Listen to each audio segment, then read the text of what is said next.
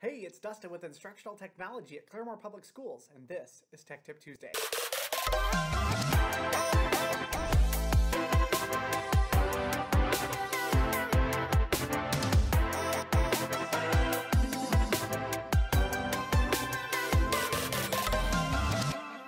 On this Tech Tip Tuesday, I will demonstrate how to access the grade portal for Claremore Public Schools.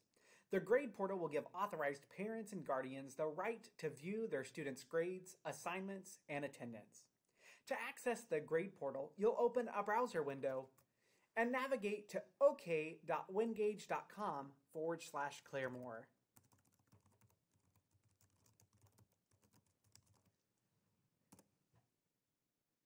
Once there, you will type in your username and your password